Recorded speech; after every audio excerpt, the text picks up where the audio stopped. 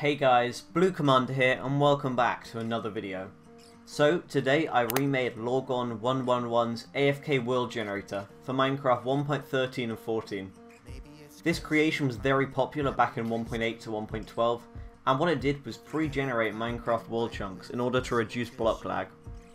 I decided to update it to 1.13 and 14.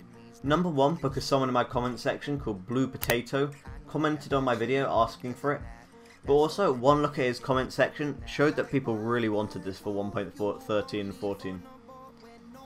This is all my commands, as I actually redid it completely, and I didn't see what method he used, so it's very likely we used a separate method. Nonetheless, make sure you check out his video, and give him a like and a sub. As it is 1.13 plus, this creation now has support for data packs, as well as one commands. To get the one command, teleport to 00 as I've done, and then go to my website in the description and copy the command, and then once you're back in game, paste it in this command block here and then set it to always active and done. Alternatively, if you want the data pack instead, that can be downloaded from the same page, and then just move it into your data packs folder and then type /reload.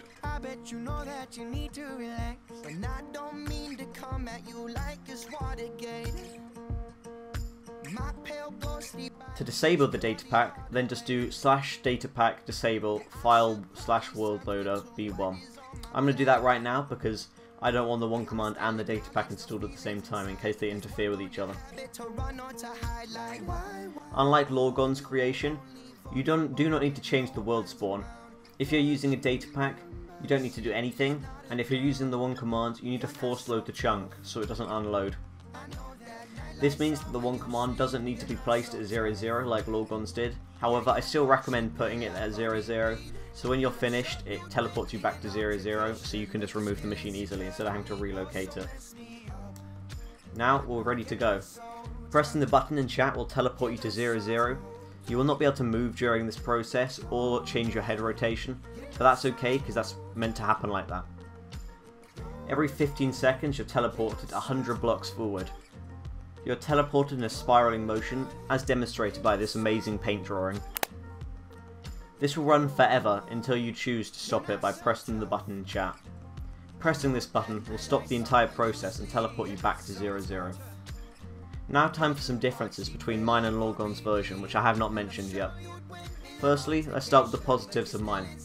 Mine teleports you to the highest block in the XE column, whereas 𝐿1's teleported you to a set Y level. This means that mountainous areas will not be able to make you be stuck in a block like they did for his. Also, mine teleports every 15 seconds, whereas his took 2 seconds.